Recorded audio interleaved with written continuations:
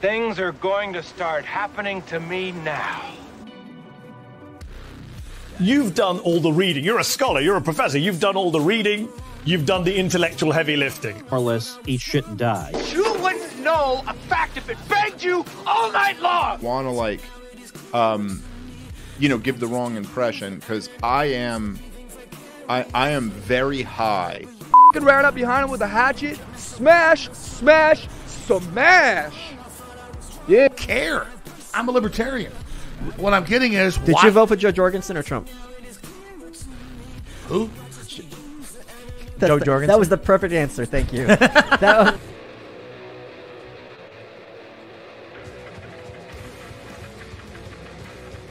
And welcome everybody to Libertarian Podcast Review. This is a different show we're going to do. Normally we don't go off the rails so much, but we have, just last week, with Clint Russell, we talked about the breakdown, the mental breakdown of our one and only, what's his name? Pendulette. Okay, heroes out there. Well, if you have a hero, maybe Scott Horton is your hero. Maybe Andy's your hero. We're going to say don't glob onto heroes. They may lead you wrong. Scott Horton, welcome to the Libertarian Podcast Review. I appreciate you coming on, and Andy, of course, as well. Yeah, happy to be here. So, first of all, Scott Horton, you are the director of the Libertarian Institute, the editorial director of Antiwar.com, a host of other things. Andy, what are you? A garbage man. Okay. Do you have any books coming out? I know that Scott has some books. Scott, maybe you can talk to us real quick about your libertarian books and what you do at the Libertarian Institute. Before we get into the main topic, which is we're going to talk about skateboards, we're going to first, I'm going to play you with some clips, and I want you to react to them. But first of all, tell us exactly what you do and why you are the legend that you are. Oh, well, I don't know about that, but I do a show. I got 5,000 something interviews going back to 2003, almost all libertarian anti-war stuff. And then I wrote some books. I wrote Fool's Errand about Afghanistan and Enough Already about the war on terrorism, which that's the best I can do is Enough Already if anybody wants to read that. And then I got a couple more. One of them is a collection of my interviews with Ron Paul. And then the new one is a collection of interviews that I did with different experts about nuclear weapons over the last 15 years or so. It's really covers all aspects of nuclear weapons, called Hotter Than the Sun. And I'm on the radio in Los Angeles on Sunday mornings, and I do a podcast at Scott Horton Show. Everybody can sign up for the feed there. And then I'm the director of the Libertarian Institute, which is a great group of guys and one gal so far. A lot of great writers and podcasters, basically. And we publish books, including we just published a great one by Keith Knight that's called The Voluntarist Handbook, a collection of great anarchist writings. And and I'm the editorial director of Antiwar.com. Last but not least, Antiwar.com, which is really the most important project on the internet, even though the front page looks like it was made in 2004, which is true. It's that late. Okay, I was thinking earlier than that, but yes. Yeah, we got all the bad news for you every day. We got, the great Dave DeCamp and Jason Ditz writing up the news, and really along with Connor and Kyle, Connor Freeman and Kyle Anzalone as well, writing up the news and picking out all the viewpoints for you every day. And our stable of in-house writers, other than our fearless leader, Justin Raimondo, who's been dead for 3 years now, other than that, it's as good as it's ever been, with Ramsey Baroud and Ray McGovern and Ted Carpenter and Doug Bondo, who are the two best guys at Cato, and Ted Snyder, who's this great analyst from Canada, and all these great people. So that's all the bad news. That's the most important thing. That's what I should have said first, antiwar.com. Okay, let's move there. Andy, I see you have a Thrasher shirt. Scott, you're into skateboarding. Maybe we'll start with Scott. How did you see my shirt? I got Public Enemy today. Okay, well there you go. I've got my Independent. I don't know what. Tell us about. Are you a Chuck D guy or a Flavor Flav guy, Scott? I'm a Chuck D guy for sure, dude. All right. Well, I mean, I was 11, I think, when I first started listening to him, so I was a Flavor Flav guy first. But then, yeah, I'm a lyric reader. How old are you, if you don't mind me asking? I'm 46. Okay, so I'm 51. Andy is like 15. I don't know how old he is. Yeah, he's just a kid. I'll be 32 this year. Okay, so skating for him is a little bit different. Skating for you, Scott, it's a little bit different. I was never a great skater, but I was totally into it. I've got It'll be 22 years for me this year. Skating. Well, okay, well, good. I graduated high school in '89. I went in near Santa Cruz, so our high school actually built a half pipe. Okay, it was a private high school, raised money for it, put this half pipe up. Roscop, a bunch of locals came and skated it. He was so See what happens when you privatize everything?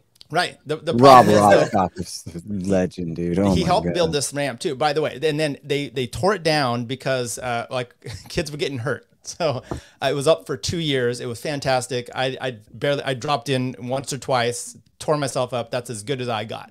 So, but I was around the whole thing. Scott, why don't you tell us how you got started with skateboarding itself, and like at what age? And then did you have like certain people that you looked to and you tried to do different, tricks of theirs?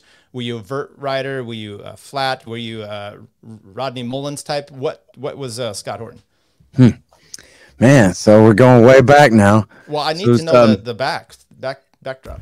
Yeah, I want to know your first board too. What was the first board you got?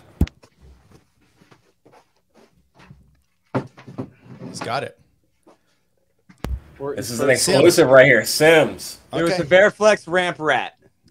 But what year was that? The board model was probably a 86. Okay. And then I got that from my buddy Jimmy in the spring, I guess early summer '87. So I was about to turn 11. Okay. So this was when I was like, okay, I don't play with toys anymore. Now I'm a big kid and I, ride skateboards and whatever. And so all the big kids in the neighborhood that summer were all about skateboarding. At first I was resistant because it's so much slower than a bicycle.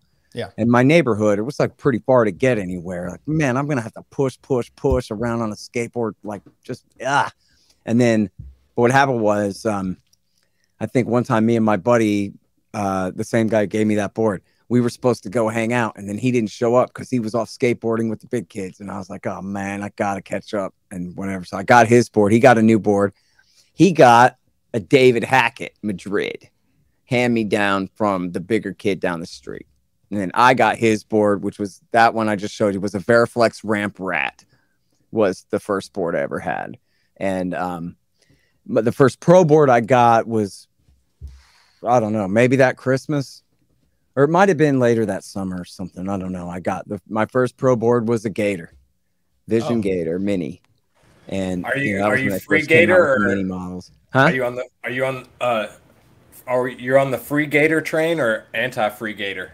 No, man. No, he should just kill himself, and then that'd be the end of everybody else's problem with him, man. What's wrong with Gator now? I don't know the story. Oh, he murdered his girlfriend's best friend. Okay. And then he went off the rails in the desert. He was a top pro right there with Hosoi and Tony Hawk right when they were coming up. So he could have been Tony Hawk. No, Gator was good. Gator. Oh, he was. Yeah, he was one of the best. Yeah. I mean, seriously, like if it hadn't have been for Hawk and Hosoi just absolutely dominating the top, it really could have been a free for all. And it really was, like below those two, it really was always a free for all for third, fourth, and fifth between Lance and Gator and Chris Miller and, maybe Roscott for a while. And a couple others, Blender. As an example, when there are a few things changed, right? And we're kind of jumping through here on history of stuff, though. Yeah. What is it, 85, 84? McGill does the McTwist, right? Yeah, 85. Transforms that, so he's suddenly winning. Caballero had been winning up until then. He can't do it until he does his Caballerio, right? Which is 3 or so, 4 years later, where he starts to innovate. So these different innovations, but always at the top was Hosoi and Hawk, always learning and then pushing forward. Yeah. What did you skate ramp then? Yeah. So early on, and where did you grow up? Yeah, all the kids quit in the neighborhood except, like 3 of us. All the other kids went with whatever was in style, the fad in and out or whatever. But there were 3 or 4 of us who decided that nah, this is who we are now. And you know what it was too, man. I'll tell you, it was at the beginning of 6th grade. So that was at the end of 5th grade. So then after that summer, at the beginning of 6th grade, the coolest kid in 6th grade had a party at his house. and all the cool kids are downstairs French kissing or whatever. I'm upstairs all by myself watching a TV that's like this big, and it's on tape is The Search for Animal Chin. Yeah. And like when I got there, it was almost over, and then I rewound it and rewatched the whole thing, and then I rewound it and rewatched the whole thing again, and it was just, that was unreal. I mean, I'd never seen any. That's like probably the first time I'd ever seen footage of pros riding a half pipe, and it's the Bones Brigade riding the chin ramp, and I'm just like, what? So at that point, I mean, maybe I had seen a couple of pictures of something before. I don't know. I might have seen a Thrasher by then, but when I saw that movie, that was it. Like, that was, okay, this is my identity from now on. It's like, I am a skateboarder forever. And then I did, like, I stayed hardcore. And then, so there was Lone Star Skate Park. I first skated in, would have been like, maybe not until the next year, maybe not until like the spring of '88. So I go to Lone Star. And that was the Texas flag ramp. Had the Vision Streetwear logo on one side and the Texas flag on the other. And I went there and saw Tony Hawk versus Jeff Phillips, you know, battling it out, you know, like in person and all that in '88. A couple of times that kind of thing happened there. And then, yeah, that was where I really learned to skate. And that was just ramps. They had a little ant ramp, 3 feet high, 8 feet wide. And then they had the vert ramp. And then they ended up building a 5 foot, 16 foot wide, 5 foot. And then I still suck, though. And in fact, my friends dropped in on vert, but I never did drop in on vert on Lone Star. I was afraid to drop in on vert on Lone Star. I still dream about it. I'm such a coward.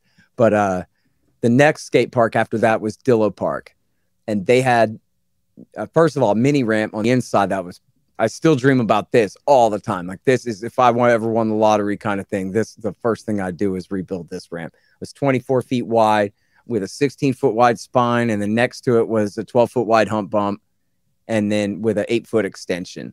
It was so good, that ramp. And then eventually they built a vert ramp out back, a big steel vert ramp called the Mother Earth ramp. And that was the first vert ramp I ever dropped in on. And, you know, I was still a little kid. I was like 14. So I could do like early grab backside airs at coping, you know, stuff like that. I couldn't do a rock and roll on it. It was so big and I was so little. And by the way, like when I was 14, I probably looked like I was 12 or less. Like I was a little bitty kid. So were you, well, you know, I think Tony Hawk, Hosoi, I think Cab turned pro at 12. Those guys were like 14. I mean, they're little kids. That's like what you're saying there. Could you have at all competed? No. I mean, they were obviously the best in the land. Yeah, like, well, first of all, Del Mar was only 8 feet deep. No, I'm just kidding.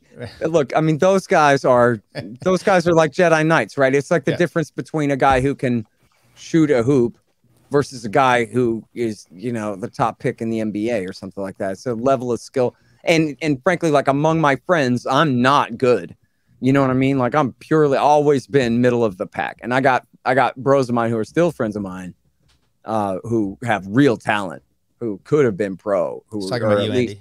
You know, maybe right on that line. No, Scott actually will outrip me on the vert ramp, but that's a different end culture, right? Because I'm younger. We didn't really have the backyard ramp skate scene, so I had to wait for parks to open up and, you know, traveling and road tripping, which is a big part of every skater's journey, but trying to hit every park you can and a 75-mile radius or whatever. Yeah, right. We've done some of that too. You know, we had before we got the vert ramp, it was the Wednesday night skate crew, and we'd go everywhere and hit Lockhart and go to San Marcos and whatever and hit all the different parks. But once we got the vert ramp, then it's just Wednesday night vert crew, you know, and that's all it is. Did you do? But I'd shred you on a mini ramp, son. You better look out for me. But on street, I mean, you saw me yesterday at that hump track thing. I'm like, I was afraid at first. I'm old. But I'm excited to get back up there. Once I get good at that thing, I mean, so do you know about that? I mean, we're skipping around here, but no. It was my buddy, John Altman. I texted with him tonight. It was my buddy, John Altman, who I grew up with skateboarding you know, who I first met in 1990, is the guy who built that, Andy. And oh, no way. Is that the guy who has the compound I went to the party out with my daughter? No, but he was there. No, okay. That's Doug King. Okay. But I'm sure John was there that day, though. But so he's, you know, he used to work at the skate park of Austin, which was like, I'm going to say 2000 through, or 2001 through 2000, 08. It ended at the very beginning of 08. It lasted through 07 and it ended at the very beginning of 08, something like that. Bush years era park. And he worked there for a long time. I mean, I've known him since forever. He's from Wichita Falls. And there's a whole crew of guys from Wichita. But after Skate Park of Austin closed, they went out and their mission is just building concrete skate parks for counties and cities all across Texas. And I lost count of them. He corrected me. I can't remember the number anymore, but it's. Do you know what the name of the company he worked for? That he's built across Texas. Go ahead. Do you know what the name of the company is that he's working for? I mean, it was Skate Park of Austin, so it was like SPA something. Okay, yeah. I've seen them on social media, and I try to keep up with it. Concrete Disciples used to have a pretty good map, but it's like they haven't updated their website in forever. It's just not. Yeah, no, I should look that up. I should look that up and see, because I forget the number now. Hell, let me see. What? I'll text him right now and ask him how many of these things. Because frankly, like I gotta tell you, man. So this guy, me and him just grew up skateboarding together. He's a couple years older than me, and he's way better than me. He's always been a hero of mine kind of thing. We were roommates for a long time and all this and that. We were cab drivers together. And then, when the terror war stuff all happened, like he just really focused on skateboarding, and I really focused more on radio and anti-government type activities and things. And so, I always saw him around and whatever, and we were always bros. We never did have a fight, but we just kind of grew apart because we just had different priorities all the time and that kind of deal a lot, whatever. So then it actually, happened that I didn't see him for like 20 goddamn years or something, or like, maybe ran into him a little bit, or I heard kind of rumors of him. I really went a long, long time without seeing him. And then I was like looking up some stuff on Facebook or something, and somebody had a link to it or something, showed me where they had like a collection of, not all, but many of the concrete skate parks that these guys have built all across Texas. And they're just, you can't, what are you going to do, dude? It's public land. Unless there's a nuclear war or whatever, it ain't going to be anarcho-capitalism. This is all public parkland where owned by counties and cities, where these guys took bulldozers and carved these gigantic scars into Texas and then layered it all in concrete, better than any ditch you ever grew up skating when we were boys, right? And they're going to last forever. They're made to last for 100 years, for 200 years. I mean, there are generations of boys who are going to grow up being skateboard friends, riding better than a tennis court, and building, their lives. Like, and this is going to be, there's going to be thousands, maybe, I don't know, like how to do the math on it, right? Tens of thousands of people are going to have the time of their lives on these things. And for years, they're going to grow up together, young kids skating these things. And not just boys either, girls too. I see it every day on r/skateboarding, young girls killing it. Young girls doing stuff I can't do. Backside kick, flip down 6 stairs. Screw you, dude. I can't do that. I could never do that. At my best, I couldn't do that. So so to me, like, a guy who, like, to anyone else would seem like some kind of deadbeat who lives in this little trailer and like drives around doing small construction jobs and has no family and not much of a life and whatever. Actually, look at him, dude. He's the greatest hero ever. He's a greater hero for Texas skateboarding even than Jeff Phillips. This guy built 50 fucking concrete permanent skate parks all across this land. That's a beautiful thing about skateboarding. They'll still be there, That's a beautiful thing about skateboarding. Each state kind of has their own history too, and that's like, oh yeah, absolutely. Yeah, and Texas has a proud history. And like here, my buddy John is like, he's the greatest Texas skater ever. The only concern, like if you go back, so you talk about giants in the sport. I think one of them is Stacy Peralta. Okay, sure. Who took this? He was a great skater himself, and then creates the Bones Brigade and Powell Peralta. And because in the early '80s, it was a big deal, and then it just blew up. And as far as the bad way, like a nuclear bomb hit skateboarding. They destroyed these parks. So these skate parks that they had, that's kind of what led to all these backyard ramps and everything. So I hope you're right. I think the X Games is something that really, transformed, and it really made someone like Tony Hawk super rich. And why, by the way, at the same time, Christian Osoy was transporting a pound of meth. That's why he he threw his 1990s away, unfortunately. Right. But look, on that earlier era, on that earlier era of concrete parks, I mean, those were all privately owned parks. And what happened was they changed the law in California to make it easy to sue them all out of business, and they couldn't get insurance. And I guess the law said they had to have insurance. And of course, no one would insure them because Johnny's going to break his arm. What are you, stupid? Just, you know, but you needed like an ironclad waiver. And essentially the law didn't allow for a waiver that was good enough to allow them to be in business. So that was what happened there. But in this case, this is like, are those tennis courts? You're like at the government park, right? Not a private country club or something, but at a government park. Are those tennis courts still going to be tennis courts in 70 years? Yeah, probably they are. They're still going to be sitting right there. I mean, maybe someone will purpose them to something else, but it'll still be a public park and it'll still be that land right there. And that's the same thing with these skate parks. Skateboarding is not going away. And the quality of the build here that we're talking about, and, you know, these aren't wooden ramps with masonite surface. This is concrete, you know, permanent structures, absolutely permanent structures made to last long after my boy John is dead. These things are going to live on and on and on and on and on for decades and decades into the next century for sure. You know, if public it's incredible to think of, you know, if public parks are going to exist, they all better have a skate park and a concrete. Yeah, I mean, and some of them not prefab. Do you want Charlie Kirk out there policing the weed though? Do what? Do you want Charlie Kirk policing the weed at these parks? Oh yeah, yeah, exactly. I mean, that is the real problem with it. Actually, is that I'm the biggest hypocrite in the world, is because like that's just like in the world of skateboarding. In truth, like I don't think there should be any public skate parks or parkland at all. And really, like I really resent being forced to pay for other people's tennis courts. Why should they have to pay for my skate park? And I really also don't at all like the fact that instead of Jimmy's dad saying, hey, put your helmet on, kid, it's the deputy sheriff.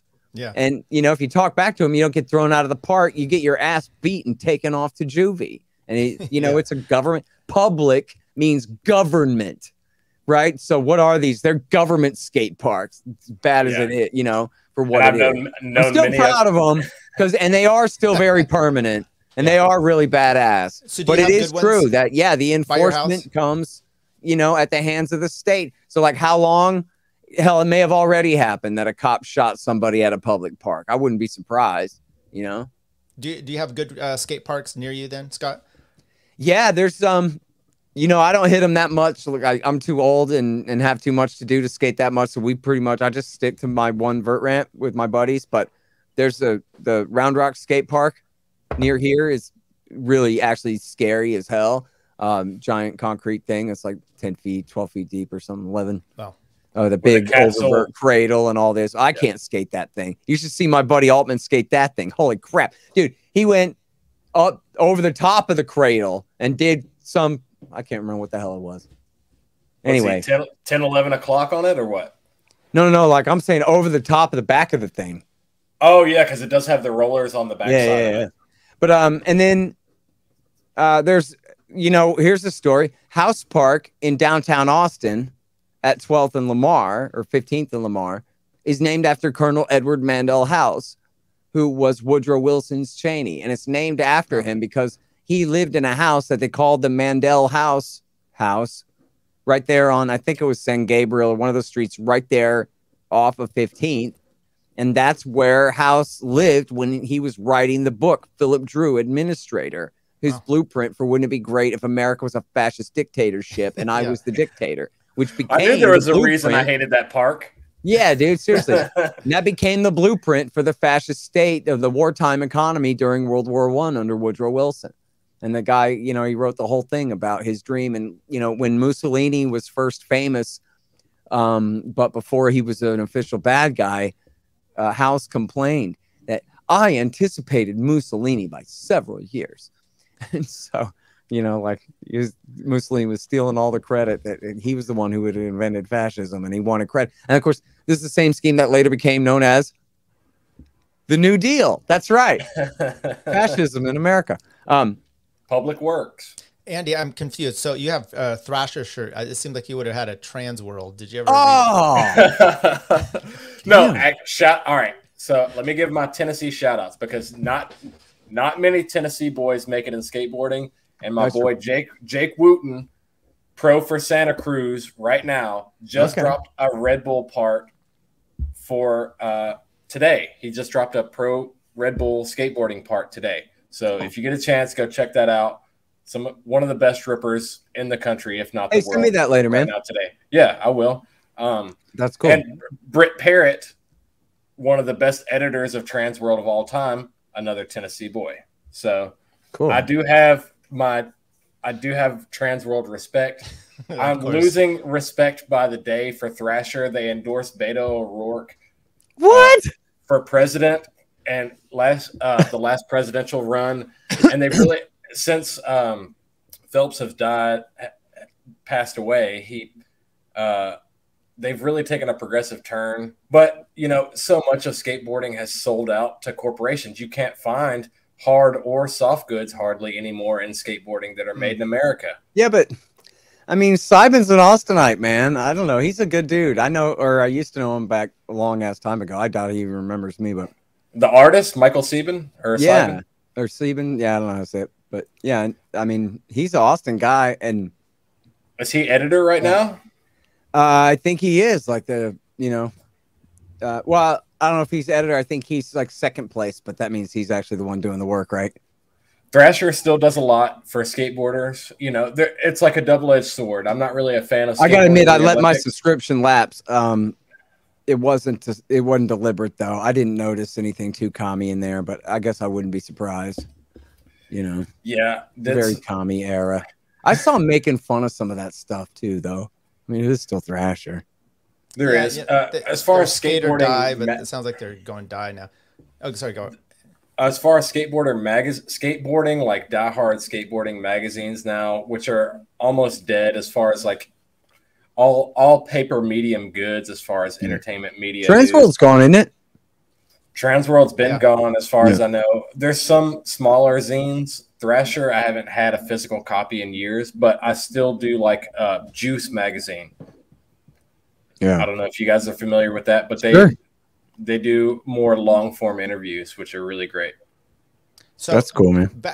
I've been out of the skateboarding world for years, but back in my day, there was two truck companies, really, as you know, Independence and Tracker. What is it now, and what are you guys riding? I was always a going guy. Well, not all. I mean, I started. I guess my first sport, I had Trackers, and I did have GNS trucks for just a minute. But then, by like '89, I was riding Go Wing Pro 3s, and I've always had Go Wings since then. On that tweet that you put out today, you could see I'm riding Go Wing Sidewinders. And kids say to me, "What the hell are those trucks?" Like, yeah, they're from 1991, dude. That's why. Do they have the dip in the? Yeah.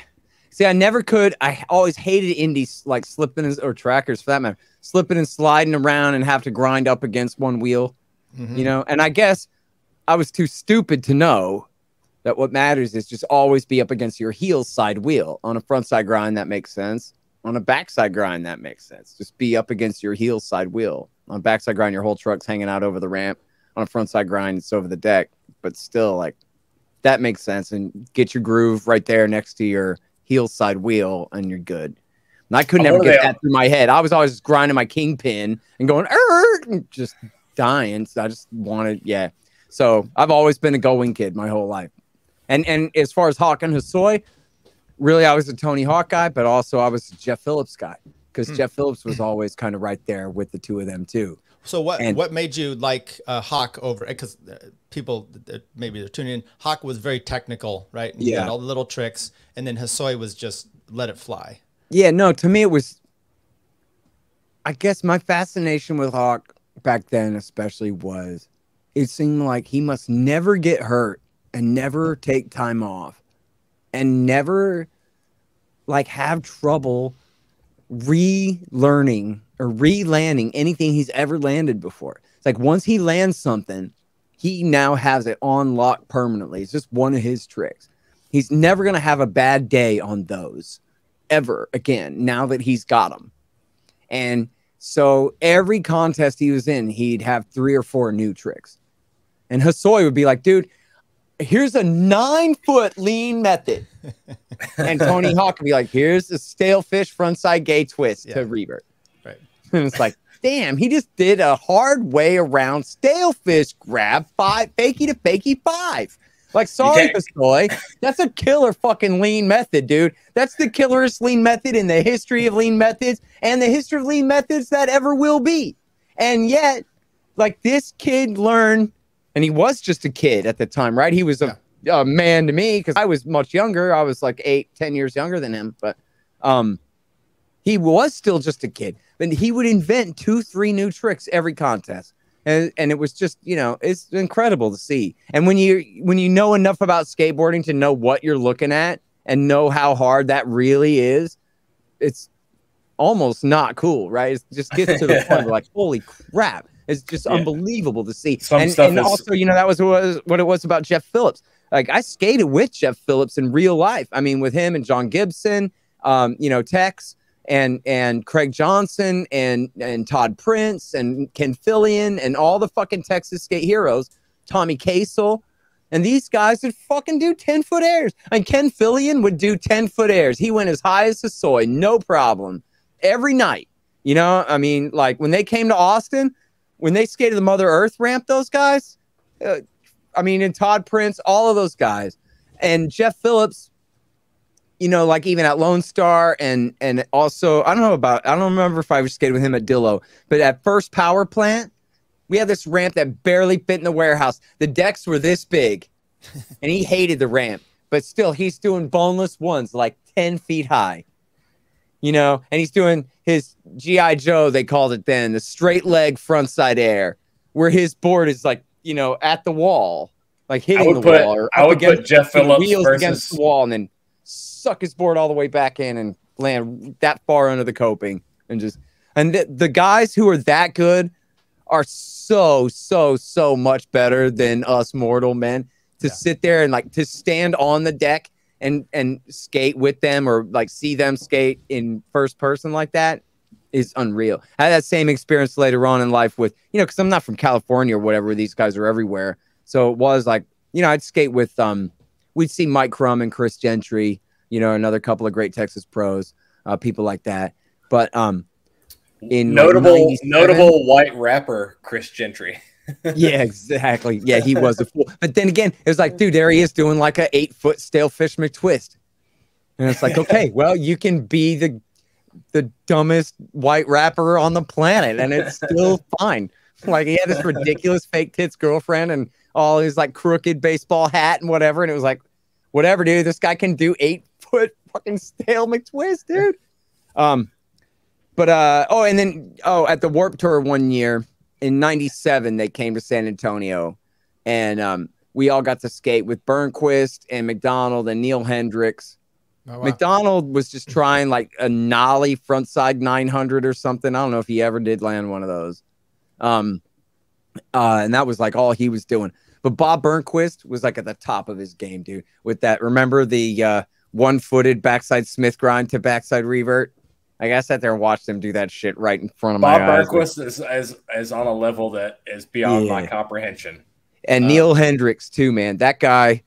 So this was always one of my favorite things about like the real pro level skateboarders, dude. And they're doing high ass airs, and then they land like that far from the edge of the vert ramp. Like, dude, what are you doing? How do you do that? How, like, there's some kind of rail they're stuck to. They have so much control that they could do that, you know. And Neil Hendricks, like, I don't know how wide the ramp was, 28 or 32 or something. And he's just doing method to fakies all the way across and landing just right at the edge. And they're, you know, 7, 8, well, probably 6, 7 foot method to fakies. And like, I know to like a person sitting on the ground, like, I don't know, he didn't even turn or spin or like do nothing. But like for a real skateboarder to see somebody do a method to fakie like that and then land with that much precision, like that close to dying, you know, because even the flat bottom of the ramp is like 5 feet off the ground. Right. You know what I mean? And it's a 12-foot vert ramp, maybe 13. It was a huge vert ramp. Well, I've heard Caballero talk about, you know, getting the big air. You've got to time it just right to almost hit the deck, the coping, and then, you know, drop real close to so he can carry the speed up to the next one. Yeah. And I'm trying to remember, he was talking about some Magnuson. I think he said he can drop down much lower and still get a lot of the height. Tony Magnuson. Yeah, the mag. Yeah, so they're I mean, you're correct about being precision. You know, you hit the flat bottom, you're dead. You hit up too high, you're toast as well. So pretty amazing. I can't fathom. Tyler, real quick. I think I just wanted to answer your question about trucks because I'm a younger guy. So I started off on shorties, skateboard, Grind King trucks. I later went to Thunder trucks, and now I'm riding Indy. They're a little heavier than I'm used to, and I wish they were still made in America. Now, Indy just recently shipped all their manufacturing to China. So my last board was a Rob Broskop face. I think they're redoing that board. I had that one. The close-up of the melting face? Yeah. Dude, I had that one. Mine was purple. What was yours? It was like a bluish tint to it of some sort. I had green grip tape. Yeah. What was your first board, Tyler? I don't remember. I you don't remember? I don't, because I was poor. Okay, so and by the way, I was spending all my money on cycling. So I would get a board that my friend would usually give me. He was always giving me some Santa Cruz boards. So this is how you can tell a real skateboarder from a cyclist. Yes, I was more. By the way, I would just say this. What I get fascinated. So Scott, I used to do professional cycling. Okay, and the cycling scene in the U.S. is almost mirrored to skateboarding in a sense, where you started in the 80s. It was kind of died out, and then Greg LeMond kind of brought it back, and then you had Lance Armstrong, who's kind of like Christian Asoy with a drug problem. I mean, all this things going on, and the way it kind of fluctuates and blows up, and you have these innovative people that happen, and the traveling around, like these guys would have to do. You do a little race here, and your parents help you, and then there's it's a small community. So I gravitated towards kind of the counterculture of the skateboarding. Bones Brigade was a big deal to me because to me they were a little more straight-laced than like the Dogtown guys and some of those other little earlier. But did you guys ever compete in any of this? And did you get into Yeah, I mean, when I was a kid, it was all contests all the time at the skate parks, and then we had the NSA regionals and all of that, and then we had the Texas Amateur Skateboard League for a little while, which my friend's dad set up.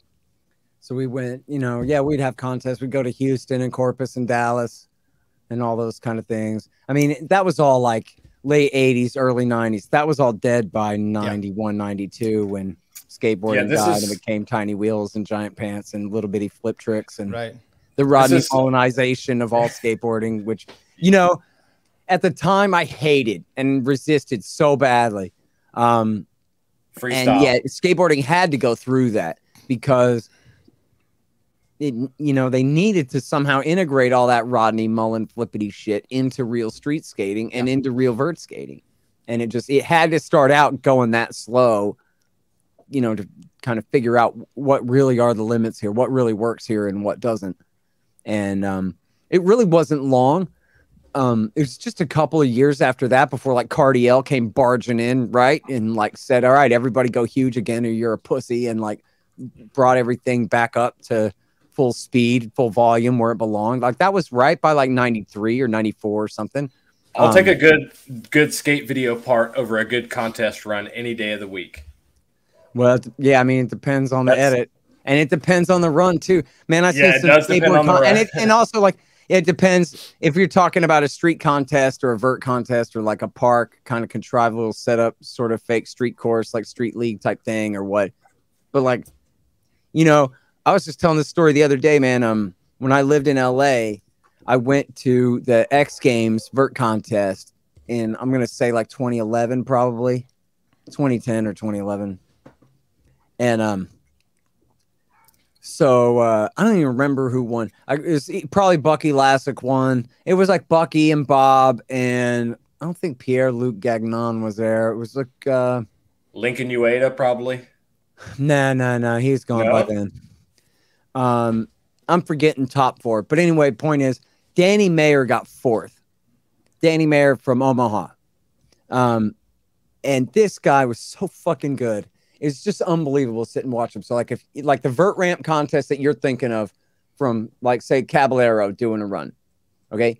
So everywhere where Caballero would have done a backside air, a mute air, a frontside air, whatever, Danny Mayer does a 5, a mute 5, a backside 5, a stale 5, a tail 5, a frontside 5, whatever, a varial, and then a varial kickflip 5, and then a varial kickflip to late body varial 5, and then like what? Just all the way through his run.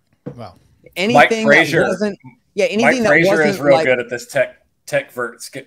like so Mike he had Frazier like a comes to front mind. side heel flip over the channel and whatever, but anything that wasn't a front side heel flip was some kind of 540. I mean, his whole damn run long, and he didn't fall at all. And this is like his full 3 runs in the finals. And he deserved to get 4th, dude. He deserved to get 4th because he was up against, again, I forgot who it was. I know it was Lassick and must have been Burnquist, and I forgot who the one more was. And they shredded Danny Mayer, dude. They were so much goddamn better than him. And watching Bucky Lassick at his best, not falling at all and doing every goddamn thing that he wanted to do in a run, where it's switch stance, finger flip Madonna, and switch stance McTwist. And he did this weird thing. He off the rolling, he would drop in and he would do what you would think would be like a tail grab frontside gay twist, but he's coming off his front wheels. So it's really what it is it's a switch backside nose grab 360 to fakie, if that makes sense. Almost rodeo. But it's no, it's just 360. But it's like, think about like just a regular, like a backside air revert. It's a backside air revert, but switch. But right off the roll in on his first air, it's 8-9 feet out. And that is his setup air for the rest of the run. And then it's, heel flip frontside rodeo, and the rest of this. I mean, it's just, You made a comment that I'm going to play a quick clip here because I saw this the other day, an interview with Mullen and Tony Hawk, which is cool. I want to watch. I love that show, dude. When I have time, I need to subscribe to that podcast. What I need to do, I catch it on YouTube sometimes. Yeah, this is pretty good stuff. It's so good. And you talk about one learning like street and freestyle, and look, they didn't like freestyle when and you look back in like the 70s, coming up to the 80s. It was dance. Okay. It was horrid to watch. And then they were doing SeaWorld choreographed routines and shit. Right. Rodney changed all that, but this is a really interesting one about how they learned from each other. Came to Del Mar, you and Rocco. Yep. You were already the freestyle king. Rocco was just mischievous. Yeah. Like always causing trouble. Yep. And you guys came over to watch me skate. Yep. And that is when and where I learned how to do ollied indie airs. Whoa. And I was trying to grab late. And I finally made one in front of you guys. Whoa. You guys were the only ones there watching me. Whoa. And I remember him and you agreeing with him, and you're like, that's the future. That is, I remember that's the future of airs. That's and right. I was like, so stoked I made it. I've been trying this for a while. That's amazing. Thanks, you guys. Because not just the future of airs, but just stop right there. Just stop with that. Can you imagine that scene? Like, so nobody knows other than like old kooks like me even understand this. That Tony Hawk really, that day, essentially, that he's talking about, invented late grab airs. Yep. Like dudes would do sort of kind of what would kind of count as a late grab air, where essentially they're popping it into their hand right off the lip, or they're grabbing right at the top. But Hawk is such a scrawny little kid. He's got no power at all. He can't get air that way. Yes. So he figures out what he has to do is he's got to ollie out and then grab late. And then it's funny because they talk about in the biography, new documentary thing that they made about him, which is really great too, by the way, till the wheels fall off. Oh, okay. And they've talked about this before about how whoever it was at the time, Billy Ruff or whoever, all those guys were like, oh, you're cheating, dude. That's not how you do a real air and whatever. And he was like, well, whatever. Like, I'm too little to do it y'all's way. So I have to do it this way. And so that was him inventing the leg. Now here he is telling the story to Rodney. There I was. I did the first late grab air ever, or at least first late grab indie air that anyone ever landed. And there was you and Steve Rocco, who, again, absolute legend in skateboarding. Not for his freestyle, but for breaking off and creating world industries and the revolution of the 1990s, So let's go on to this. And just to hear them sit there and talk about it, just watching them talk about that is itself a moment almost as cool as that is. You know what I mean? To me, this is amazing. This is like watching Thomas Jefferson going, and that's when we all signed it, right, Ben? You know? Right. These guys, That's just what was real done. quick. Okay. I want to say I'm anti-freestyling. Like, even as someone who respects them and the foundation that they laid, Per Willender and Rodney, I'm just not a fan of theirs. And I'm going to put that out there. If you're in the know in skateboarding and basically sabotage industry, there's a reason why Vision skateboards existed, and there's a reason why Blind existed. And you can tell why those two names are complete opposites. They kind of had a rivalry there. So, yeah, but Per Willender left Powell like right after Rodney did and created Birdhouse with Tony Hawk. And then Rodney created World Industries with Steve Rocco. Yeah. No, those guys did a lot. I'm not denying what they did. I'm just saying they intentionally killed Vert. To some degree. Willender did? I mean, Rodney Mullen did. Mullen and Rocco did. I don't think Willender did. No, I don't think that's Willender a bum did. rap on Per Willender, man. No, I don't. You're definitely I'm just right. saying I'm not a. How did Rodney? I'm just saying I'm not a fan of Per Willender. Fan.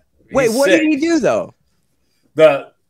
I don't know all of the insider info because a lot of this stuff goes unpublished. You just have to know people or whatever. And I've heard stories of people in the industry that talk about Rodney and Rocco and the whole World Industries deal going in and like, maybe I'm speaking out of turn.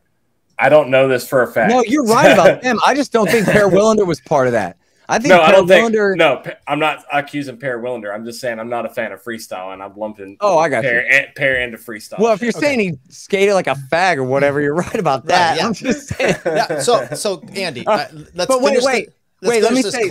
Okay. Wait, you got to know about this guy. And write this down seriously. If you've never seen this, you got to see. I'm sure you can get it on the Pirate Bay.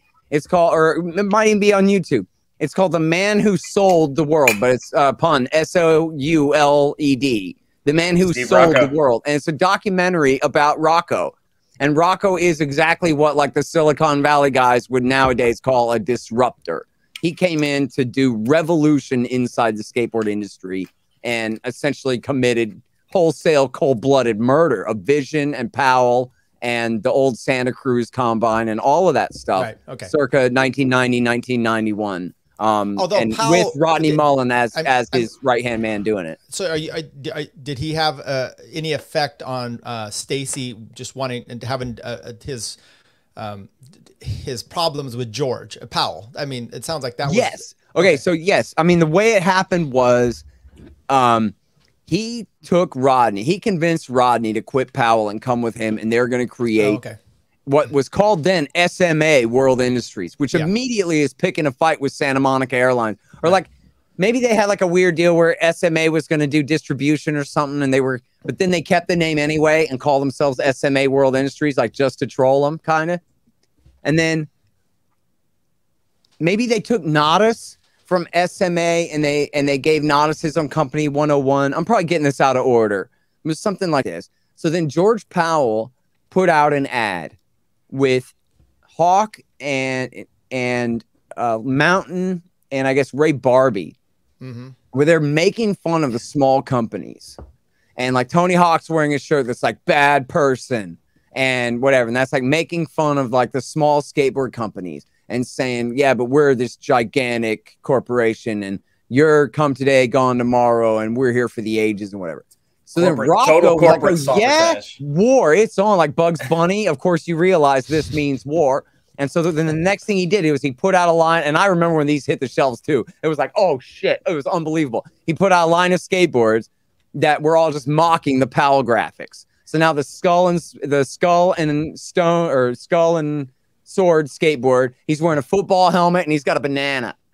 And then the Tony Hawk skull is now a buzzard beak. That was the Jason Lee Pro model, has a buzzard beak. And then whatever. There were a few more. So now, as they put it in The Man Who Sold the World, now if you got a Tony Hawk at the skate park, you are a total nerd, dude. You are a total loser. You're yesterday's news. And now this is like the wave of the future. So it was like, and he was just Sun Tzu, Art of War, and went after Powell. And then, as you said, Blind is called Blind because they took Mark Gonzalez from Vision and gave him his own company with Jason Lee, and they called it Blind in order to mock Brad Dorfman from Vision because they're, you know. So this was all, and it's really a great free market capitalism story of like creative destruction. Where like this guy, I've heard that there's more than just free market creative at play here. There's some kind of internal sabotage going on as well. And by the way, Scott, if you're going to say that, if you're going to put out some sort of ad and to say that Tony Hawk is a nerd, I mean, he's self-professed from day one, I think. Sure. Oh yeah, no, well, but having a Tony Hawk skateboard didn't really make you a nerd until then. Gotcha. Like it kind of did, but there were still like people who rode Tony Hawks. How are the Birdhouse decks? I don't know if I ever had a Birdhouse deck, honestly. I've never had one. Yeah. I don't know what they're on, what distribution they're on now, but last I checked, like every major board company is being either made in China or Mexico right now. So. Yeah, well, as Jake Phelps said, hey, cash rules everything around me. So all right, let me finish this clip because this I think is a good color. Still Canadian maple. They just ship it over the Pacific and then back again. Like yeah, I mean, I was just stoked to finally ollie to grab. Like that's not a very. That's how far back because that you saying yay I ollied into an aerial. That's a long time ago. It was probably 81. Yeah, 81. Yeah, because I had just gotten on Powell. Do you think having ollies a control on your ollie is the beginning of like changing the way you can do aerials? Like if you have a good ollie, can you not sort of get away with? I'm talking about in this era, no one did ollie into grabs. Everything was early grab or right at the coping. Right, so I was doing that. It was mostly out of desperation because I just wasn't big enough to get that speed. Could you do a backset ollie yet? Little ones. Okay, but did you? Because you kind of always looked pretty comfortable in a backset ollie. Yeah, but the parallels of our life and how they intersect was that he went and started doing ollie grabs. You did. That's for sure because of you. That's right. Wait, you did the ollie India because you saw him do the ollie India. And then I went and learned finger flips. Because of him, and then he learned airwalks. Yeah, because of me. Mate. Yeah, for sure. It was crazy. So we would just watch each other. Yeah, I'd go watch a freestyle. Like what? Oh yeah, I'm gonna go try that one. Go up, and then he'd come watch me, and he's like airwalk. Okay. And then later, Jason Lee was like, the funnest stuff is from. Ronnie Mullen's got a cool 360 flip. Maybe I'll try that. And then Jason Lee started taking them to street and doing them over. Off of curb cutouts and stuff. This is my point. Andy, you could say they're fake and gay all you want, but I think there's a necessity to some of the things, especially when you are such an innovator as Rodney Mullen, and then guys like they're obviously friends, and you don't necessarily steal it, but you're hey, that's an interesting move or something you're doing, and then incorporating it. I mean, this is to me, it's a fascinating. I'm sure skateboarding is always progressive like this, but this stuff in the '80s because. I mean, Gelfand figures out the ollie in like early 79, 80, and then Rodney does it on the flat, and then suddenly everybody's like, it's transformative on vert and street. Yep. Can I tie this into like libertarian? So like, yes, to me, this is like urban and rural, right? Like you need your farms to come to the urban area to sell to market. And this is like where they have a beneficial relationship. I don't know what video it is where they show, because Rodney was partners with Rocco in World Industries. And so there's two major things here. First of all, Rodney is the one who came up with the shape of the modern skateboard. Like people were kind of messing around with double kicks and stuff like that. The New Deal had a Siamese twin board and this kind of thing in like 1990. But it was Rodney that said, no, the nose needs to be like a 1/4 inch longer than the tail. And not scoop kind of spoon nose like Powell had it. It needs to just be, a flat wedge like a tail is with no concave to it. And it needs to be a little bit longer than the tail. And then gave that out to all the World Industries kids. And then that was like, finally it clicked that this was the perfect shape of skateboards, which by the way, like anything else that you skate is retro going back to what used to be. Once they came up with the Band-Aid board shape, it's like just a scientific fact. It's just better. And the only thing that sucked then is they were so tiny. But eventually they made them bigger. But that's what I'm riding right now. You know, my anti-hero vert board is like, you know, what, 7 3/8 or 7 3/4 wide or whatever, big old vert board. But it's still that Band-Aid board shape with the nose bigger than the tail and all that. That was Rodney Mullen screwing around in the board shop there. And then the other thing was that those World Industries kids really were taking his tricks, like watching his videos and looking at every damn way he ever figured out how to flip that board. And they were saying, okay, this is the inward heel flip, and this is the hard flip, and this is the nollie toe flip, and this is the everything. Like, he did invent all of that shit. The only way they were able to do it up a manual pad and then down again was because they were copying him. And then the joke was he refused to skate street, but he's working with Rocco, and Rocco's a bully. So Rocco basically just made him.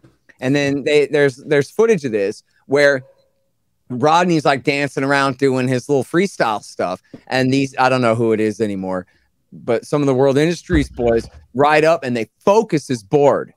And then they hand him a new one, a street board.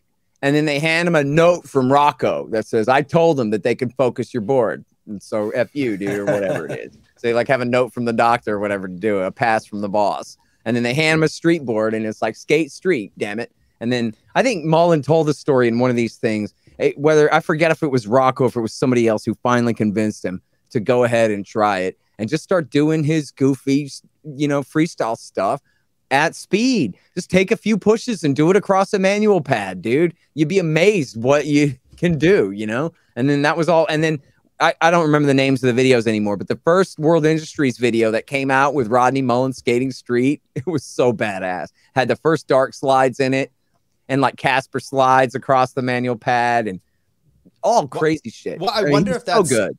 You know, I've read about, and he grew up in Florida, and his dad made him like a 12 by 12, like a gazebo size pad. And so he would do his stuff there, and then he would, and people even complained about him at in competitions for not rolling, not moving, you know. So I wonder if that had anything to do with his stagnant thing. Yes, absolutely. I mean, look, and I think they would say, and like he would say now, like he was a completely autistic kind of freak kid. Yeah. It was like, to him, it was, I don't know if he like came up with just some awesome shin guards and just said like, that's it. I'm going to figure out, like mathematically, I don't know, maybe even took out a piece of graph paper or whatever, like every different way I can flip this board. Like it could be a kick flip and a front side shove it, a kick flip and a backside shove it. It could be a heel flip and a backside shove it, and a heel flip and a front side shove it. It could be an you know how it is. You know how it is being a skateboarder, Scott. Just you're your own worst critic in a lot of ways, and you're willing to endure the pain or whatever. Like you're willing to take the pain to make the gain and fall and fall and fall till you get it. Yeah. I mean, well, it'd be a lot easier if I only had to worry about shin guards, right? Like, I don't know. Right. But yeah, no, when I was a kid, I always thought freestyle was stupid anyway. Right. You know, I never was any, you know, I never like, we would all like bounce on our back truck, you know, where you stand on your back truck and do the pogo on your pogo. That's it. Though. Oh, nowadays you got really great all-terrain guys who can skate street, tranny, and vert. And you know, I respect some of those freestylers for what they did, and the vert guys too. Like I tend to be more of like a vert guy myself, even though I never had a vert ramp to skate growing up. But you know, just to see the worlds collide, you know, and push skateboarding into a better direction and a whole new direction. I mean, that was what happened in the 90s, really. It was like, that's why I say it really sucked when skateboards got tiny and wheels got tiny and just skateboarding got very slow and super technical. Everybody's doing pressure flips and all this crap. But it only lasted a couple of years. And then when it picked speed back up again, then you had, you know, people like Cardiel on, you know, street and places like Burnside, which is more like, you know, somewhat transition, but also very much more like the street culture, padless, barge at will, you know, more street style kind of skateboarding. And then on vert, you had Danny Way and Colin McKay. And they just absolutely showed the way in the 1990s that, like, no, dude, you have to flip into your grabs. You can't just do a backside air anymore. You're gonna have to put some handrail tricks in their video parts too. Yeah, exactly. And I remember the first time I saw Rune Glifberg do a kick flip to backside lip slide over the channel in a contest. Like, what? And that's the kind of thing that's like a video part trick downstairs. In a video that you get 20 tries or whatever, and in a contest he's doing that. And even Danny Way in the first questionable video, the first Plan B video, him and Colin McKay are skating, I guess, in Vancouver at Kevin Harris's skate park, and they're, speaking of evil freestylers, had this awesome vert ramp, and they're doing every kind of like shove it to no slide to revert and kick flips to no slides and just basically like taking street ledge tricks and bringing them up to vert. And so, yeah, I mean, and even that was 30 years ago now, right? Like, I mean, I think Questionable did come out in like 92. And man, if you watch that right now, it's still killer. The Questionable video is still just amazing. And a lot of those H Street guys too. Yeah. Yeah. What do you think the most innovative trick or I would say trick, I guess, that turned into something that was the one of the biggest stepping stones to the next level, or that's still kind of a big deal now? Anything? Well, it'd have to be handrails, right? It was like Gons and Nadas figured out handrails, and Johnny Kopp, he gets credit too, dude. I think he probably did the first caveman handrails or first documented ones. That really did. I mean, I remember I was around already skateboarding at that time when it was like, whoa, that's possible. And was that the Venice guys? Venice Beach guys? No, Nadas was from Santa Monica. Okay. And Mark Gonzalez, I don't know, was, I guess, just from LA. Yeah, I think so. I'm younger, but my and Johnny Cobb was from Santa Cruz, I think, or from San Francisco. My favorite early like street part is Ray Barbie. I forget what it's a PAL video. Domain. Yeah, public domain. Yeah, Barbie was killer. He just has a smile on his face the whole time, and he's just like leaves his house and he's cruising the whole time, and it's just something special about that. And it's in between, kind of it kind of meshes between the two worlds really well. Yeah, I mean, that's what's really cool about what happened in the late 90s and into the 2000s and through today is you have so many of these concrete skate parks, and a lot of them started out as just DIY stuff. And you have more official ones now, but you do still have like Burnside in Portland, Oregon. Yeah. And there's all different ones up there in the Northwest. And then that is like, taking essentially street skateboarding culture. Like you talked about the difference between Transworld and Thrasher, where Transworld's like the Little League and Thrasher are like used drugs. Like, these guys, they're the tough guy kind of skateboarders, but they're skating transition, taking it, where street was king and transition was considered like too pretty or whatever. And these guys came and made it transition, but made it hardcore. If you look at Burnside, and you got to be a tough guy to skate that stuff. That's not Masonite, perfect, back and forth. That's, very kinked, tough, and very tight, kinked corners and tall vert walls. And salute to those guys. They just started pouring concrete and we're like, we're taking this over.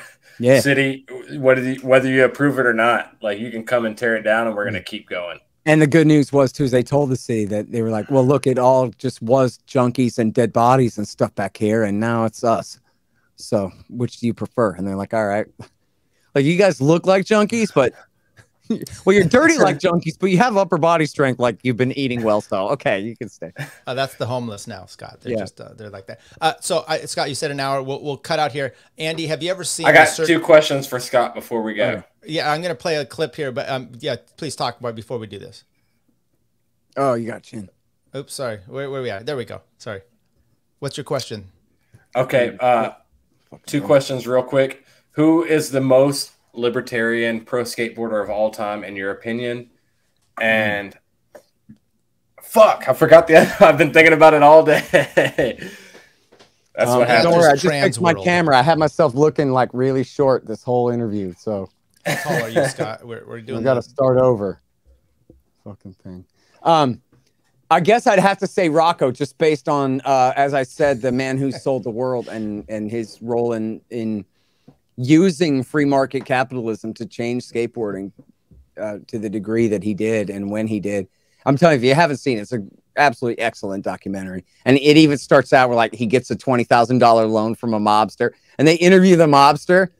And the mobster's like, yeah, get off the phone. Like 10 seconds later, this guy's like jumping over my balcony, crashing through my living room window. Like, anyway, the whole thing. So it's, you know, like if I was tedious enough to write an article about libertarianism and skateboarding, like that would, I think Rocco would be the poster boy for like, look, man. And in fact, you know, because skateboarding is a counterculture kind of thing, and we grew up in a time where like the Christian right was dominant and that kind of deal, that, you know, skateboarding is very punk rock, and punk rock has some kind of right wing and libertarian tendencies, but it has a lot of commie tendencies too. Yeah. And there's sort of the idea of, you know, being socialist as being against the status quo, or, you know, that kind of deal. As I guess you were saying, Thrasher's getting more woke these days and all of that kind of thing. But, you know, skateboarders should recognize, like, you know, if I was to write a letter to Thrasher, all of skateboarding, you know, culture and everything all comes from capitalism. It's, you know, who would have thought? If you ever listen to Stacy Peralta open his mouth ever, all he has to say is, I was a poor kid from the ghetto, and I figured out really quick that I could make my way out of here by skating pools and by helping other young men also skate pools. And then what I do is I'd sell wheels with the other young men's names written on them, and we'd all make bank and buy houses, right? And like, in fact, there's an interview, I think it's the autobiography of the Bones Brigade, or I can't remember which it is, where Lance Mountain is caught up in the anti-capitalist mentality, basically, as Mises called it, where he's like, Jesus, is this really doing the right thing? Making money, selling skateboards, and being happy our whole lives long, and all this stuff. It's like, dude, you can't even come up with anything to feel guilty about. Yeah. What are you talking about? You're talking about thousands of young men, instead of having to have jobs, got to ride skateboards till they were 30 for their living. What's so interesting on that, I heard Steve Caballero talking about, you know, he's about 4 years older than these guys, but he's suddenly making like $200,000 or $300,000 a year. Okay. And he's a 1099. So he's like, it's Peralta and these guys did not tell me to put money away, but he goes, luckily my brother did. Right. And Tony Hawk's like, yeah, my sister was a CPA, same exact thing. Right. And you would think, and the conversations were like, yeah, you got to suck, you know, 30, 40, 50% of your income away to pay your taxes. They're like, I always just thought mom and dad file taxes, they just get money back. How come I'm not getting money back? This is it was inspirational in a sense that maybe these guys learned a little bit from this. And maybe Lance Mountain didn't. He was a little older. Right. Maybe he was he didn't seem quite as bright. So who knows? Yeah, I'm gonna say Dwayne Peters is my most libertarian skateboarder. He may not have the entrepreneurship, but just the attitude. Definitely the most punk rock by far. Oh, I remember my second question. What was your first skate punk show? Like first skate punk rock show that you went to? Oh, you know, I don't know. That's a good question. I went, you know, Agony Column at Liberty Lunch. I mean, they're an Austin metal band. And when I was in junior high, like skate rock meant metal rather than punk. Like I didn't really listen to punk rock until I was older. In fact, I was just reminiscing with an old friend of mine about how, you know, all we ever listened to was metal and rap. And then my friend moved to town and he was like, what? You guys don't listen to punk rock? Dude, you got to listen to punk rock. And then he put on, and we figured it out what it must have been. It must have been the Dead Milkmen. And I was like, this shit is so gay and lame and stupid, dude. I don't want to listen to this crap. And then so I was like so totalitarian in my judgment that I didn't even want to listen. I don't want to hear nothing about Fear or Black Flag or Agent Orange or like anything good you might have to play for me. Because I heard punk rock, and it's that whiny boohoo crap that my friend Kevin tried to play for me when he moved to town. So it wasn't until I didn't really start listening to, and none of the skaters I hung out with did. We all listened to metal and rap. And And I didn't really start listening to punk rock until like in my later teens. I guess I had other friends that like finally turned me on to more of that stuff. So then as far as shows, I don't know. No Effects doesn't count. Did you go to any? I never saw Black Flag or Social Distortion or any of those. That's who I played us in with, by the way. It was Black Flag. Oh, I've yeah. seen Anthrax. I don't know. Do they count? They sold out. No, They're rad. So. Anthrax is rad, but I wouldn't count them as skate punk. It'd have to be like Devo or Agent Orange or Black Flag. Yeah. I did not. Yeah, no, I feel cheated totally. And in fact, I saw my friend Kevin for like the first time in 25 years recently. Me and another friend all went out for lunch. And I was like, it's your fault that I never listened to punk rock until I was 17 or whatever, you know.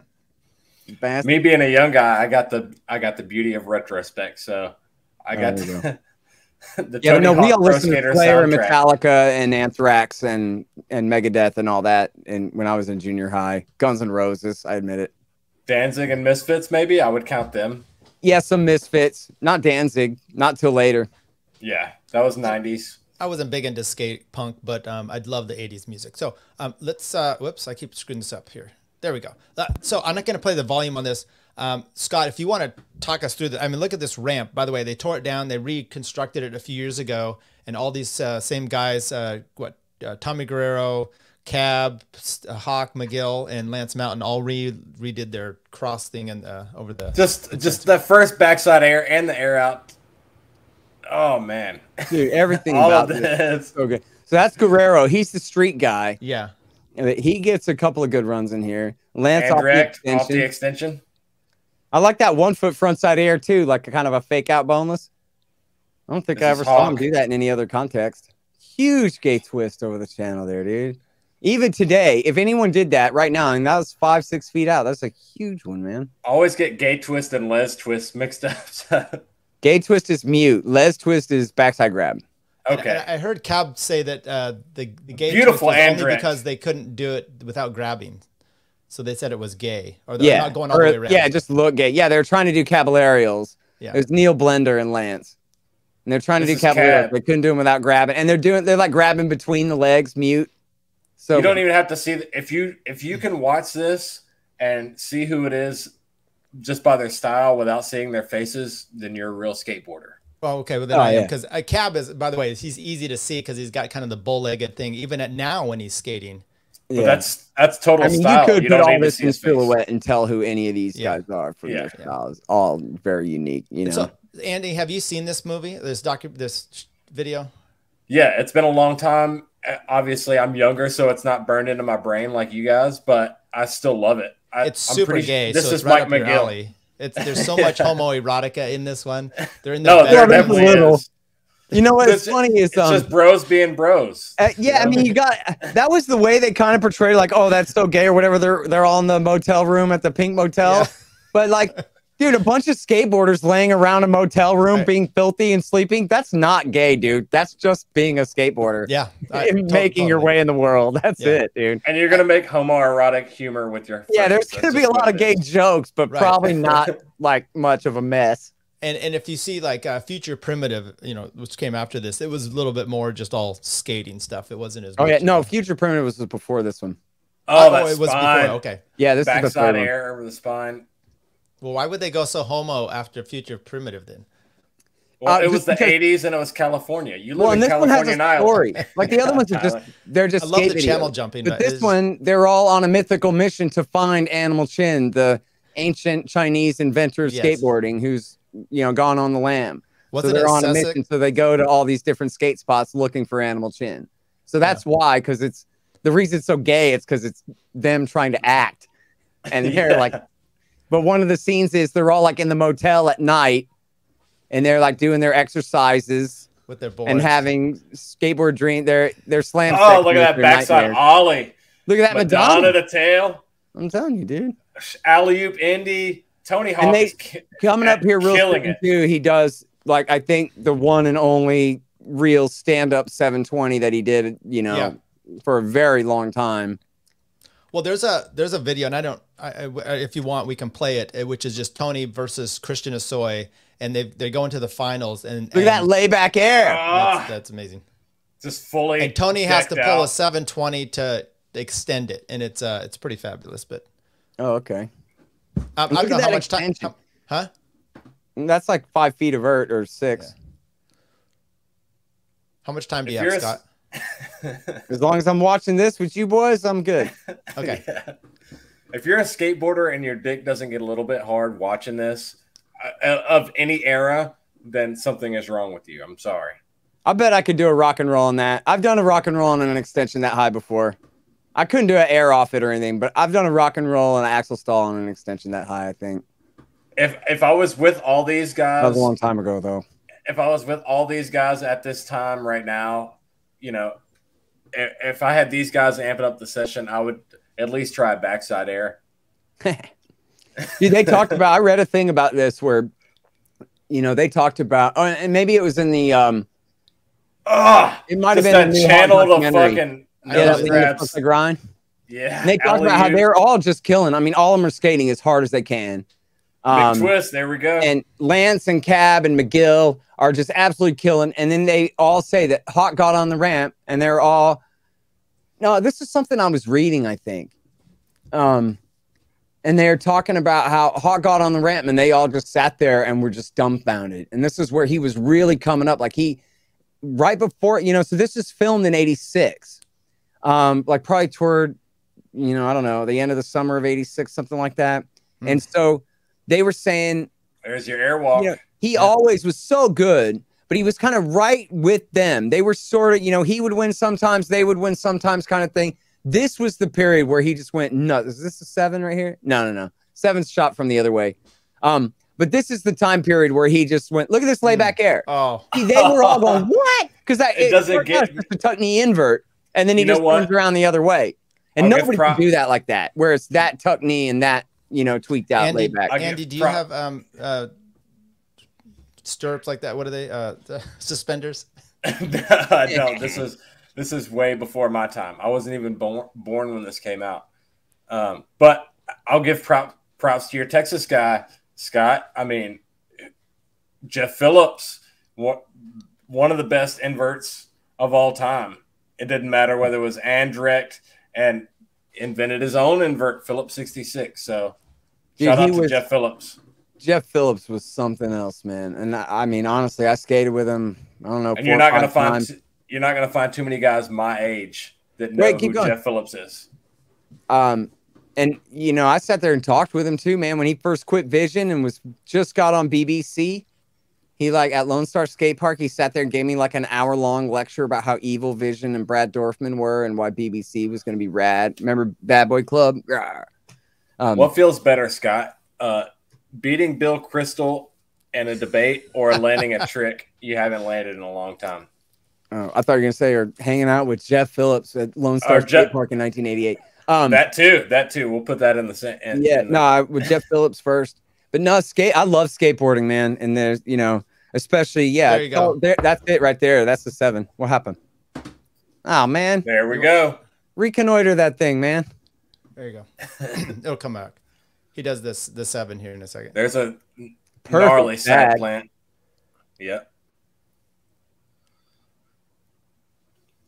Just invert off the extension. Coming in hot.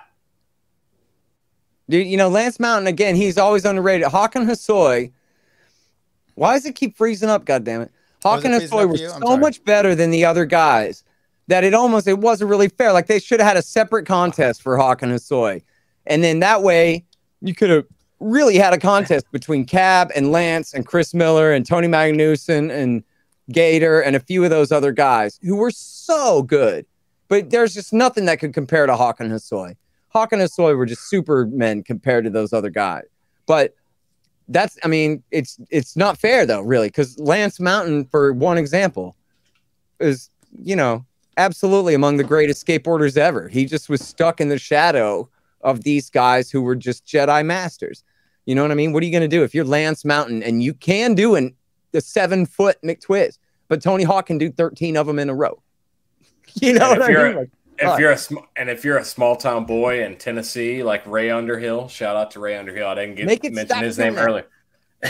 If you're a small town, wait, put it back to the 720. God damn it! if you're a small town boy in Texas or Tennessee, like you're looking at these guys like, how do we get a ramp like this right now?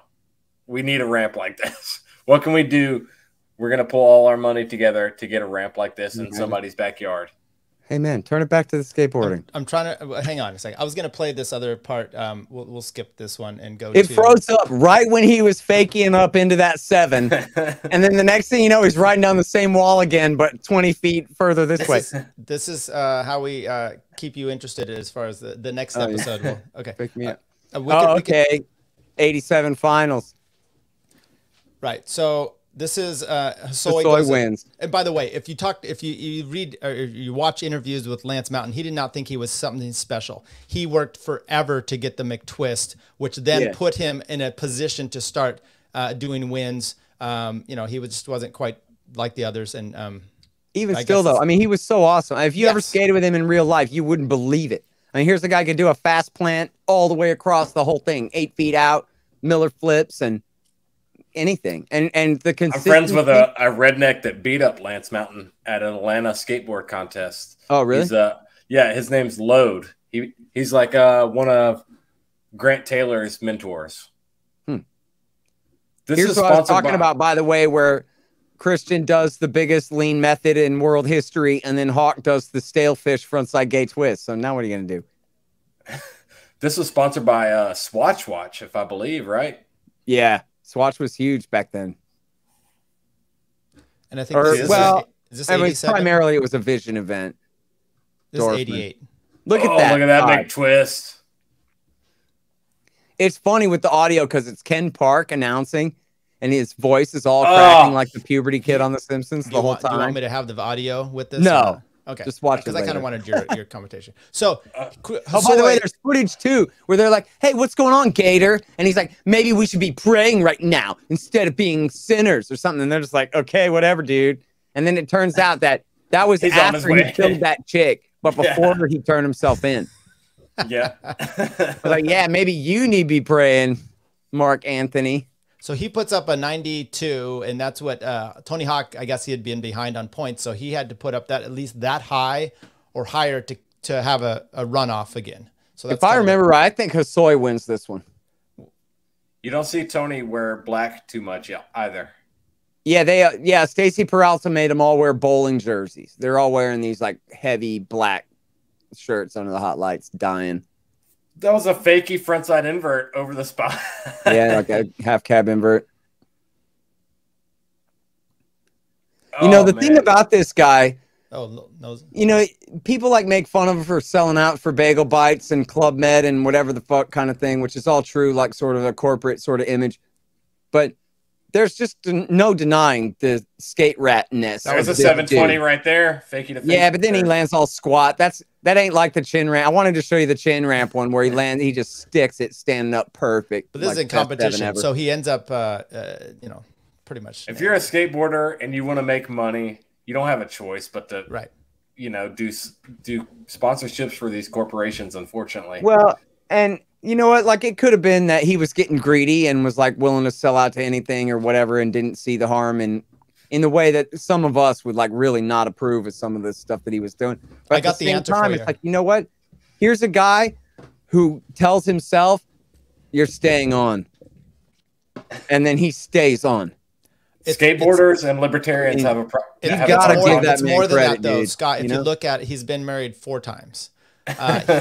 Do not begrudge this man the money that he needs to pay alimony. No shit, in California. Yeah. Plus, I'm a that family also law goes to attorney. show, like- This is the first thing I thought of when I saw this. I'm like, I hope he had it a prenup. I don't know what's happening here. What's this? And why they leave him? They left him because he's like, "I'm sorry, I'm dedicated to this skateboard, dude, and I'm going skateboarding, and I'm not going skateboarding. I'm going skateboarding." Bye. And he, 5 days a week. They asked him. They're like, "Dude, how often do you skate?" 5 days a week. Skateboarding's and libertarian. 3-4 hours a day, 5 days a week. Like, that's his job, dude. Doing a test tube babies. Yeah. So that, and skateboarders and libertarians both have a hard time gatekeeping, right? If like Vans could have had a great thing, but they decided to sell all the board companies, and like I said, soft goods sold to corporate entities, and instead of keeping it, and they could have kept their money. And this is the same thing with libertarians. This is how you end up with. Then they'd have Nicholas to keep working though. Yeah, that's how you end up with Nicholas Sarr works. You know, yeah. But you know, with Hawk, if you watch that new documentary about him, I mean, you can tell by the end of this thing where it's like, man, this guy's got some kind of disorder, right? Like this is this is. We all do. If you're a skateboarder, you're a masochist. Call it whatever you want, but like this guy is. There is a compulsion here. Yeah. Where in a way where if you and I got broke off 7 times, we might just go home and try again tomorrow. And this guy gets broke off 7 times. And he's now more dedicated to landing the thing before he leaves tonight than he was earlier, you know, after Slam 3.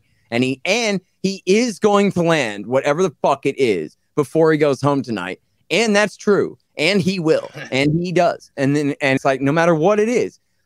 And yeah, he's got the talent above anyone to be able to do whatever he wants. But the level of dedication there, right? Like that shit ain't easy no matter who you are. Yeah. The level of dedication to get fucking wrecked. And like his ramp is 13 feet high, dude. That makes the hurricane ramp, you know, look like the kids ramp. You know what I mean? The hurricane was like 11 and a half. This thing is 13. You go take 7, 8, 10 slams on that in a day and keep getting up and climbing back up that ladder when you don't have to because you're already Tony Hawk. And you're already the king of the world. You already landed everything in the world there was to land. And there he is still trudging up that ladder, getting the shit done at 54 years old or whatever his problem is. And like, I saw a thing where, you know, that show, The 9 Club, where they interview pro skaters and stuff. Yeah. And the way and look, he is from eras ago. So it's like, it's fair enough or whatever. But like these guys, the street skaters are talking about him and they're like, saw him at the barracks. And he's working on doing frontside varial heel flips over the hip of this bank or whatever it was. And they're like, man, I sat there and watched that man work. And I saw him get worked and like take slams and sit there and spend hours until he had it perfect, you know? And like, and they're like, man, it's pretty, like he's not hanging out with anyone. He's over there in his corner, messing with his little varial heel flip, a little street trick on a pyramid in his 50s.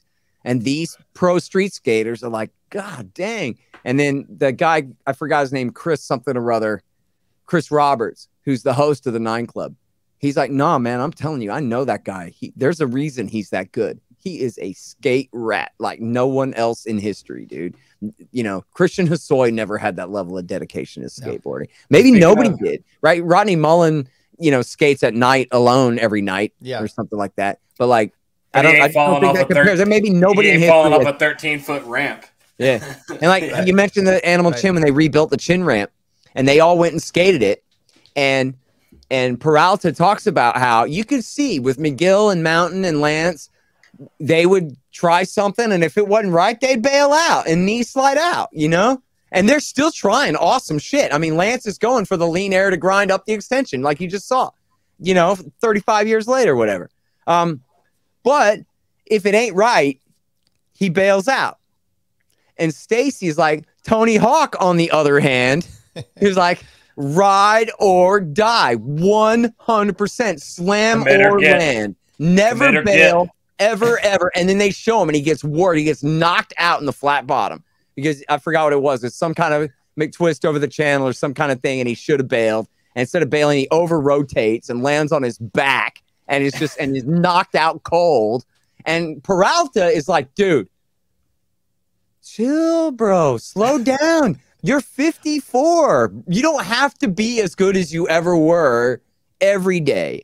Yeah. Maybe only on Thursdays you have to be as good as you ever were. But like, it's okay to bail sometimes, homeboy. But his thing is no, slam or land, no bails ever. And like, to me, that's the measure of a man. Like, what can I say, dude? That makes him the best human ever. To be that level of skateboarding, and for that reason, that level of dedication, you know? Speaking of don't meet your heroes, Tony Hawk is looking rough these days, and I don't know if it's because of the slams or it's because he's been raising money for Democrat activist campaigns. Oh, no! Yeah. I always wanted to ask him, hey, man, you seem like such a smart guy. I wonder if you have any other interests in life, you know? Like, of course, he's a fucking Democrat. He's been married. How imaginative, dude. I don't think he's necessarily a Democrat, but he has been raising money for Democrat activist campaigns, maybe naively.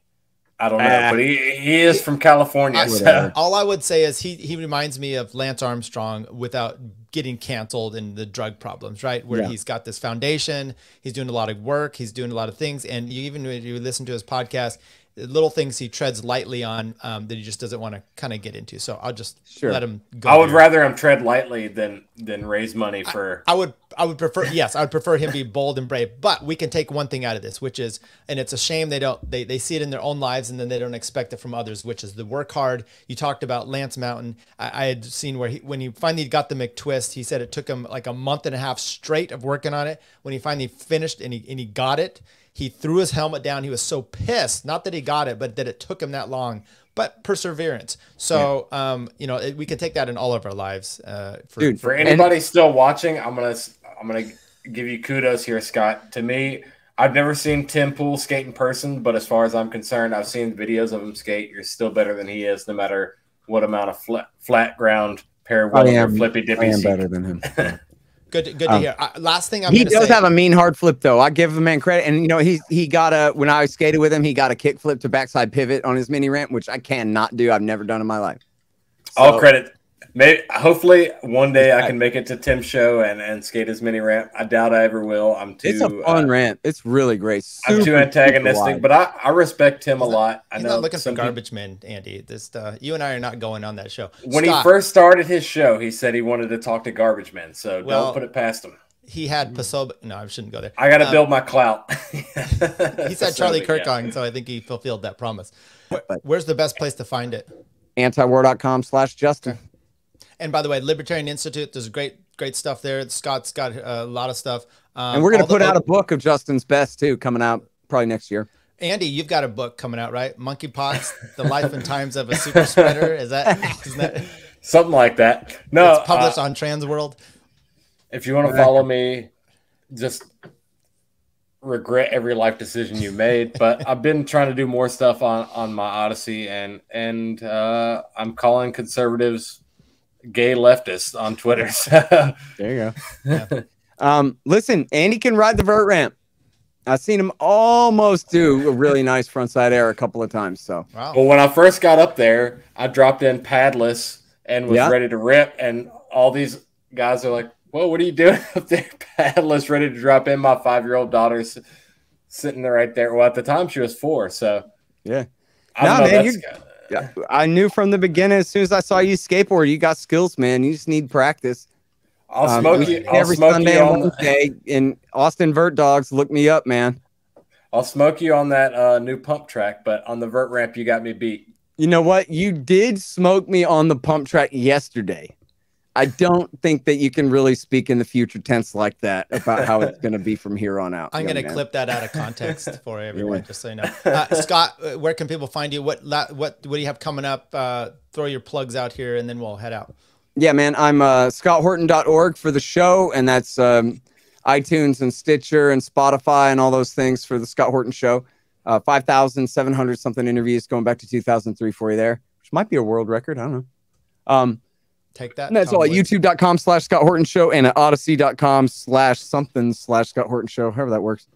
And then I'm the editorial director of Antiwar.com. I'm the director of the Libertarian Institute, and I wrote 4 books: Fool's Errand, Enough Already, The Great Ron Paul, and the brand new one is Hotter Than the Sun: Time to Abolish Nuclear Weapons. And all that is available at scotthorton.org/books. I've read enough already. I will get on the next ones. Andy, I appreciate you being on. Scott, it's been sorry I didn't mention or meet you in Reno. I was there. You were ranting to other people. I'm sorry. I was next time. Next time, it'll be my duty. I was ranting. I remember that. Yeah, that did happen. Something about cops in a Starbucks and something else. I saw that. Yeah. But we'll let it be there. I appreciate it for coming on, and hang on. We're gonna have an unnecessarily long outro. Thanks everybody for joining this show. And Andy, see you at the ramp on Sunday. There you go. Okay, I'm leaving now. Bye, guys. But she's back. And now. Chick-fil-A is completely overrated. It's not that good. I prefer Zaxby's. I prefer Popeyes. Takes a tough man to make a tender forecast, Nick. I guess that's me. Keep fucking that chicken. Should I vote for Dick Cheney on the Libertarian Party? Do I have an obligation to vote for Dick Cheney? I would say so. Yes. Well, did it work for those people? No, it never does. I mean, these people somehow delude themselves into thinking it might, but it might work for us. That one dude was like, not a podcast. I can't find it anywhere. They don't have video. Oh, yeah, Peter Janke. Yeah. Yeah, I blocked him. I'll do it. If he unblocks me, I'll... He'll buy your shirt if you unblock him, Bert. He's a wigger. Yeah, nothing cooler than a 49-year-old wigger. I just started live streaming. Cut me some slack. I'm pretty high tech for a boomer. But anyways, boomer.